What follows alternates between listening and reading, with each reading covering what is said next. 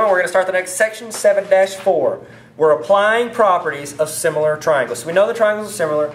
We're going to show you what you can figure out from that. Okay? First thing, if you got a triangle and you got a line that is parallel to one of the bases, say this is parallel to this, and guess what? It cuts these proportionally. That means that if this is 3 and this is 9, and this is 4 and this is x, you could always set up a proportion. That over that equals that over that.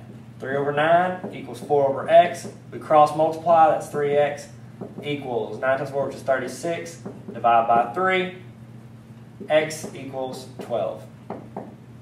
Okay? Just like that. Okay, so if you have a triangle and one of the lines is parallel to one of the bases, it cuts those other sides proportionally. Okay? Alright. Next thing, if a line divides two sides of a triangle proportionally, then that's parallel to the third side. Okay, pretty much what it's saying is the converse. First one, that first thing I told you, we're saying that if that's parallel to that, then it cuts it proportionally. Next one's saying, hey, guess what? It cuts these proportionally. Now we know these are parallel. So parallel to proportion, proportion to parallel. Okay?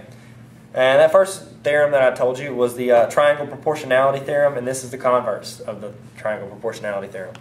Okay? Fun stuff. Last thing. Okay? Or not last thing. Last thing until the next thing. Oh, is the transversal proportionality. Which means, if you have two transversals, just say those are two lines. They're not parallel, there's two lines. If we have lines that cut them, that are parallel, say all three of these are parallel, it cuts all these into proportional sections. Okay? That means all this junk is proportional. Alright, and you can set up a proportion. Next thing is the triangle angle bisector theorem. Triangle angle, if I go too fast you know what I want. Triangle angle bisector theorem. Okay? Essentially what this one says is, if you have a triangle, and this is the angle bisector, it cuts that angle in half, which that side's equal to that. What this thing is going to do is it's going to set it up into a proportion. You guessed it. Well done. Alright? Which means that this is proportional to this, like 7 is to 14, as 8 is to 16. Okay? It cuts these things proportionally. Alright? And you can set it up, 7 over 14 equals 8 over 16. If you didn't have one of those side measures, you could always figure it out. Alright, I know we're going fast, but you know what? Speed is the way to go. Oh my goodness, I think I just covered everything. Let's do an example problem of this, okay? Because I feel like it's the hardest out of all of them. Which pretty much all of them are just set up for proportion. Let's say that this is x plus 10, x plus 2, and then 14, and then 2x plus 1.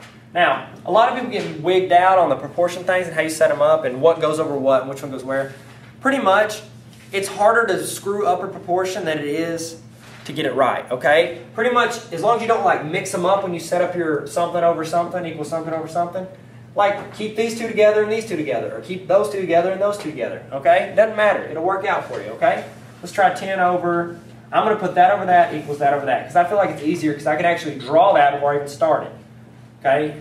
That over x plus 2 equals 14 over 2x plus 1. Let's see if I did this right. Now, when you cross multiply these, you have to put it in parentheses, 2x plus 1, and then 14 times x plus 2.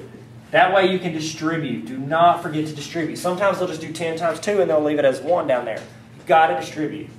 So it's 20x plus 10 equals 14x plus 28. Subtract 10 over there, that's 18. Subtract 14 over here, that's 6x.